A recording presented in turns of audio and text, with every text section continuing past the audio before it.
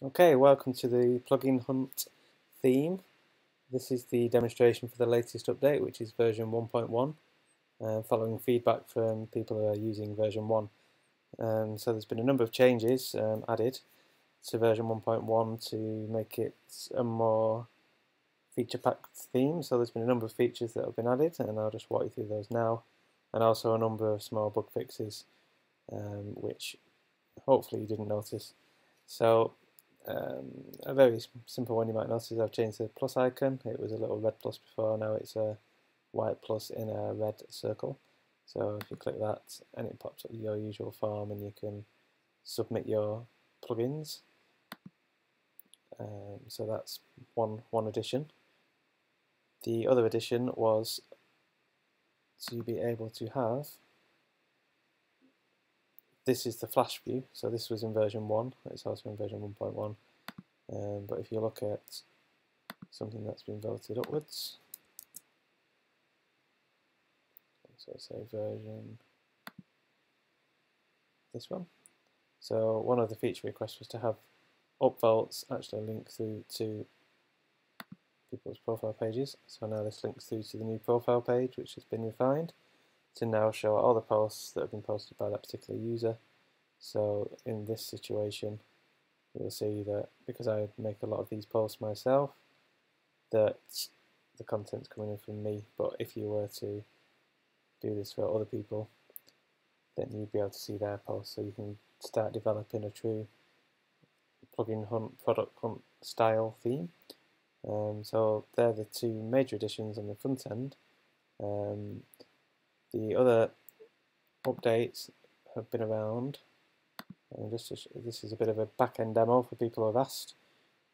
So this is WordPress running on version 4.1, and the other additions have been to the theme customizer. So you go to Parents, Themes, Customize, and this is where generally on theme option panels you'll see they'll have different theme options and you'll have everything built in here, but the new theme customizer is actually the way that themes are going these days, so people are recommending that you use this in theme development. So this allows you to go in and update what's going on, so you can change your title and tagline, so plugin hunt best WordPress plugins voted by you. Submit new post form, this is new, so before this was built into the theme you had to go in and edit files. Now you can just change it here, and these have been made more generic, so now it just says URL name and tagline. Before it said plugin URL, plugin name and plugin tagline. So this gives you a bit more flexibility, and if you change anything in here it will reflect in here. To begin with it will be blank, so just make sure you do put something in there. Success messages is when you post a new plugin, it'll come back to say either congratulations it's now live, or it'll be reviewed by our team. So change the content in here to be whatever you wanted to say. I'd keep these classes to keep the formatting the same, otherwise it will just be plain text. And same on this one, I'd just keep the actual div class new post subheader and div class new post header in there. It's just so it keeps the formatting the same. And that's the area. So logo, you can update your logos and it will just appear here. And then the layouts, this is whether you want excerpts or full content. So again, what you choose there will depend on what's displayed in the actual index. So for ones where they've got images and whatnot, it'll be, if you have full content, it'll come through. I'll show you a demonstration of that. So if I said it's full content, and then I'll save it, and I'll just show you a quick front-end demo of what the full content looks like. So it should be showing up on here. Yep, so you see you've got your full content coming through, rather than just your lists of excerpts like before, so you can actually have quite detailed blogs loading in. I actually prefer excerpts, so I'll put it back to that. And then the other main additions to this is a little bit more flexibility around your colours. So you can, link and highlight colour is all things like the titles and the up and down arrows. So if you choose that, you can pick pretty much the standard one. So let's pick white, just so you can't see it. and then we'll have a look at the secondary colour. So that's things like the little comment icons. So let's go black with those. So you see they've gone black. And then finally is the background colour. So if I move this down, you see why I pick white now. So I've made it a little bit of a grey theme. You can go darker. There's a number of colours that I've sort of decided to keep where they are.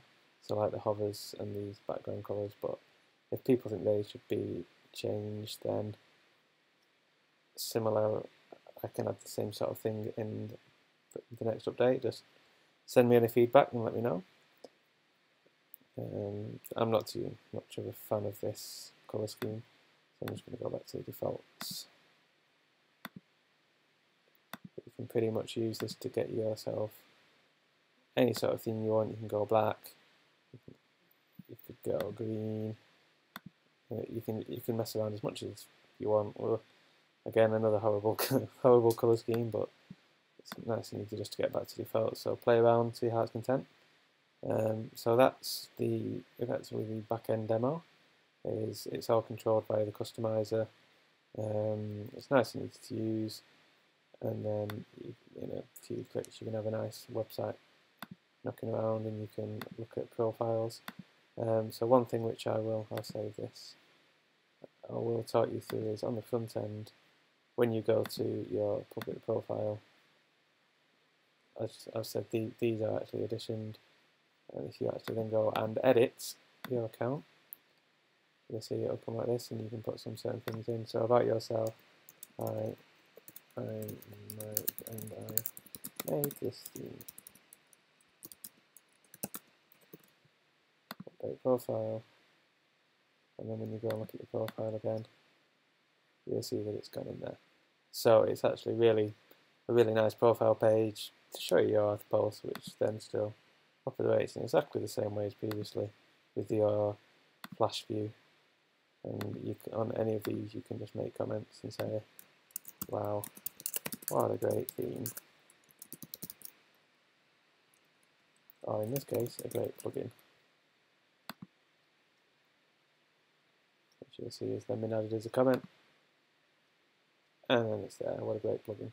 And then again, you can sort of follow it round, and it's just a really nice, easy to use website layout, and it can just continually keep going, and you keep posting new posts.